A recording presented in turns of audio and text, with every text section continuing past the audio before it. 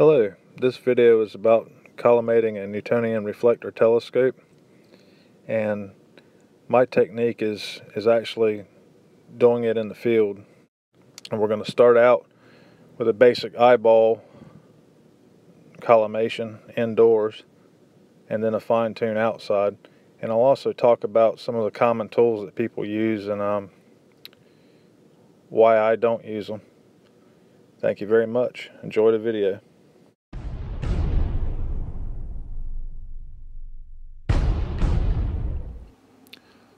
You see in there's a donut on the primary and the 3 secondary adjustment knobs. On the back here you'll see the primary collimation knobs and the primary locks. We're going to take a look in the focuser. You can see the donut. This is well collimated. You're going to want to first back these three out, maybe a quarter of a turn, reach in without touching the mirror, and adjust it until that center circle has absolutely no black along the edges. If there's like an uneven amount of dark edge on one side or corner, that means it's not exactly 45 degrees. Then you'll tighten them down when you get that straight. Loosen up your lock knobs. Then look back through the focuser and center up your donut. Simple as that. Don't get overly technical with this, folks. It's really simple. Just get it as close to aligned as you possibly can, and then tighten it back up and leave it at that. Now you're ready to get it outside and really finely collimate it. Don't go out and spend money on some kind of a center dot kit. Just go into your dollar store and find you some notebook hole protectors. If you feel like you need assistance finding the dead center of it, then just use your focuser plug, poke a hole in it. You just need a real small hole and dead center, and that'll work.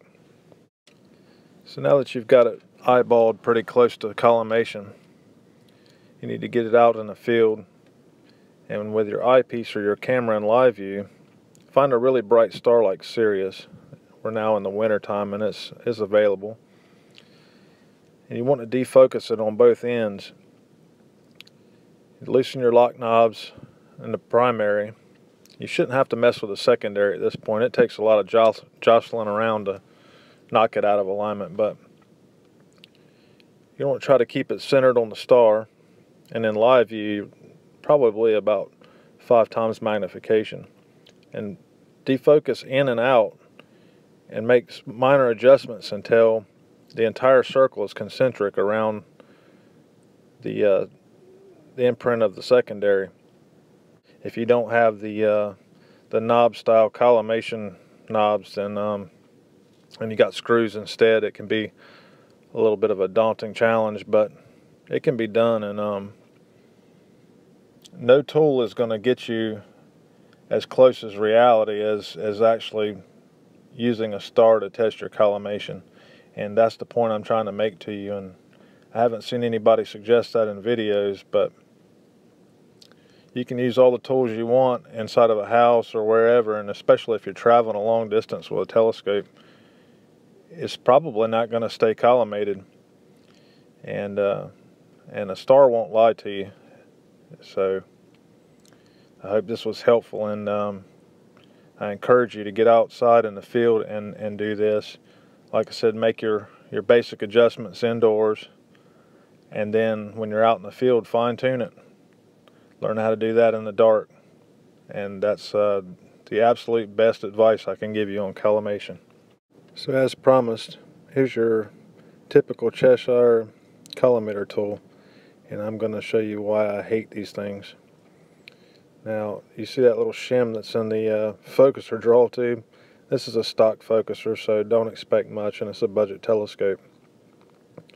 And it's shimmed to help it be rigid and that sort of thing. But this is a great tool, don't get me wrong, but if you're in you have a budget telescope, you've probably got a pretty crummy rack and pinion focuser too. Now look at the wobble in this thing. How do you expect to have that centered?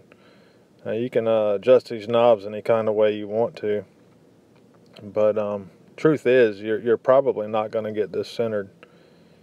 That focuser plug trick that I showed you is a whole lot more solid and reliable than this is for a cheaper telescope. But if you went out and bought one, good luck with it. It's you might get it fine-tuned to the way you've got this thing positioned, and then you get out in the field and you find out that you're off. So waste of money, in my opinion. It's unnecessary. A center donut and eyeballing it and then fine-tuning in the field is a whole lot more useful than owning one of these guys. And I'll tell you something else it'll do for you. If you're not careful, it'll moor up the inside of your focuser tube and scrape up the black coating that's on the inside, and that's there for a reason. So here's a really good illustration I found, and this will show you a lot about what's going on. You can pause the screen or something and check that out. There's a lot of these good images available on a Google search. But yeah, some guys talk about laser collimators too. Here's a good question for you. Is your laser collimated? Is the laser perfectly aligned? Is it hitting the mirror in the right place? These are things that you need to ask yourself. And like I showed you with your basic rack and pinion focuser, that's a stock focuser, it's not very accurate.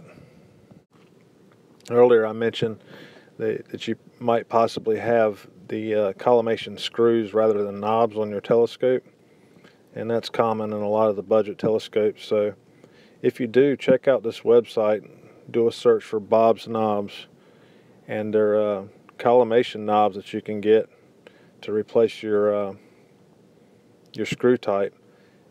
Or if you want to try to figure out what kind of springs and that sort of stuff you need, then go to Lowe's and do it yourself. But in any event, it's a really good idea to have the knobs over the screws, especially if you're going to do it in the field. You don't want to be fumbling around with a screwdriver in the dark. It's a real pain. I've done it. And for those of you who don't know, when you see stars and they've got those long sharp lines coming out of them, those are diffraction spikes, and they're caused from the incoming light to the telescope being diffracted by the spider vanes of the secondary mirror. So you're not going to get that in a refractor. There's tricks you can use to get the same effect, but most people that I talk to in general public seems to like a star image that way rather than what you get with a typical refractor. So that's what causes it. And depending on your alignment, your collimation, you're going to see noticeable changes in that, depending on how many spider vanes you have and that sort of thing. But just thought I'd throw that in there. But anyway, like I said, do your basic collimation indoors, make it short and sweet. But get out there in the field and do it off of a star where it counts. And if you go do some research and you look in some books, you'll find that a lot of the professionals are doing it that way. And why I haven't seen it suggested on YouTube is it's kind of strange to me. But I wish you guys the best of luck and clear skies.